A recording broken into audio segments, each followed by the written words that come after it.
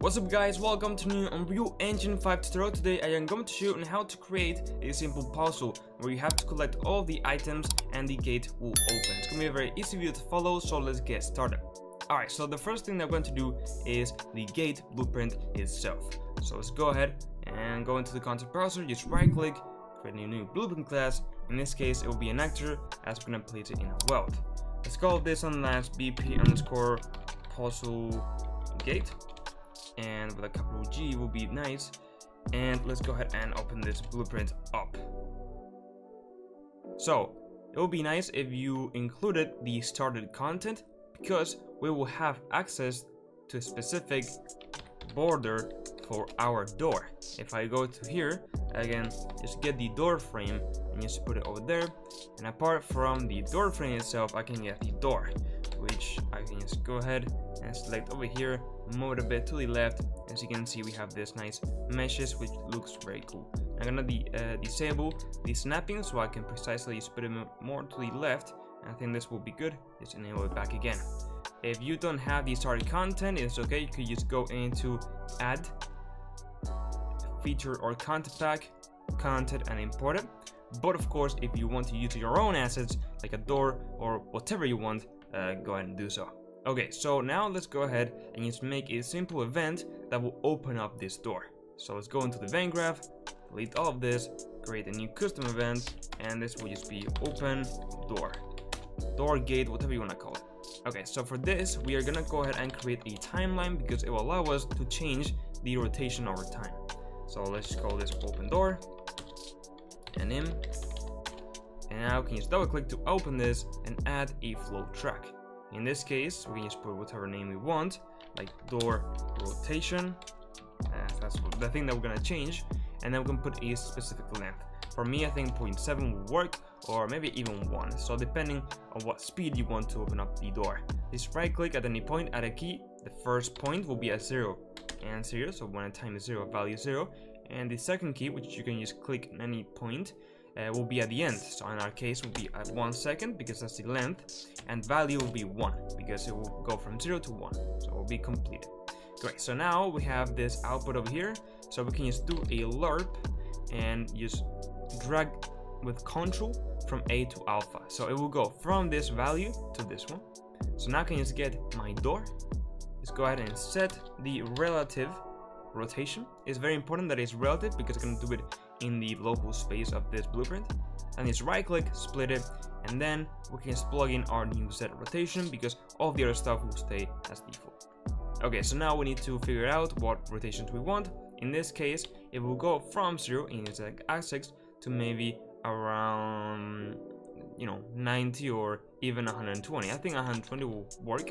So let's go ahead and just put 0 and 120. Okay, so with that said, now if I were to use, to show you guys this, I can just in the begin play make a small delay of just 2 seconds and then go open door. So you can see that now it will indeed open up our door. So if I drag it into wild, press play, wait 2 seconds, and it should go ahead and open with the nice animations you can see, and I can go through and everything just looks fine.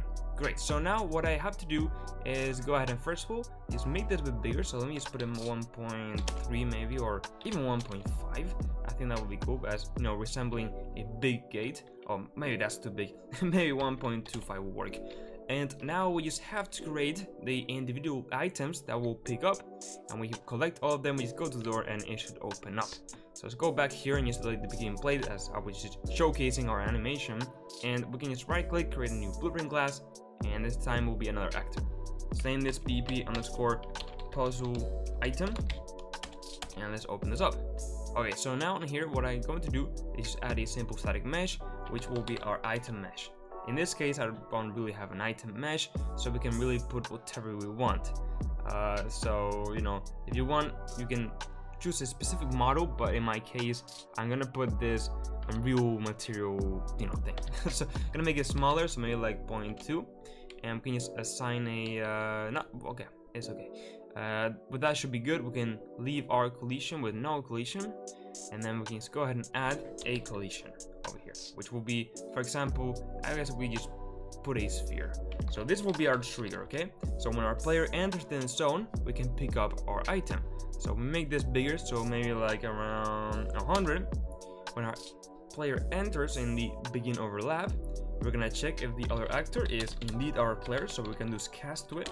So just cast to whatever character blueprint you're using, and then if it goes ahead and continue, that means that it is our player indeed that has entered in this trigger. So we can just go ahead and destroy this actor because we want to, pick it up. And then before we destroy it, we will have to go ahead and here add some value into our puzzle gate so we can open this up. So for that, what I am going to do is go to the puzzle gate, right click, create a new custom event, and in this case this will be collect item. Okay, so let's compile, go here and use collect item, and of course we do have to get the puzzle gate. So a way to do this, just get actor of class, so we can just find in our level our gate, and then from there just go ahead and collect item. Now I do have to mention that if you were to have more than one gates in our level, this will always pick the first one that it finds, so you will need to somehow reference that specific one you want to open. This can be done with a variable or whatever you prefer, but in this case I'm gonna do it simple, just get the first one that I see in the level because I will only use one. Okay, but I just want to let you know that. Okay, so with that said, let's go back to our puzzle gate and let's create a new variable which will be current items collected, and of course this will be an integer, and as it will just be a whole number, and I go ahead and just duplicate this, and this will be the max items collected. Alright, so let's go ahead and just compile and just make this two values public so we can see them from outside, and just put in the max items collectible, let's put around, maybe we have to pick up 5. Okay, doesn't really matter whatever number you choose, but as you prefer. Okay, so for now what I am going to do is get the current items collected and use this nice method which is the plus plus, so it will automatically add 1 and assign it, and I'm gonna check if this number, now that it has incremented, is bigger or equal than the max amount of items that are collectible. So I want to go ahead and open up the door, so I can just go ahead and go open door. And with this I am going to make sure to only do this once, so just add a do once node because I don't want the door to bug out. So do once, there we go, so only happen once. Great, so with that said, this in theory should go ahead and work. So now if I go and drag in my puzzle items in our floor, so we need 5, okay, now I can press play. As you can see, when I pass, it disappears, and I'm basically collecting them and adding them into the door. You can see it went ahead and opened. But it would be cooler if we had to go to the door and press E to open up with all the items collected, right? So let's go and change this a bit. So instead of what we can do is just right click, create a new custom event, and this will be open door, check. And on here is where we are actually gonna do the check. So instead of doing it when we add the item, it will only be when we want to open the door. So in this case, now when we collect the items, it will not automatically open the door if we have the necessary ones. It will only happen when we call this, which will happen when our player is inside. So for this, let's go ahead and just add a new collider.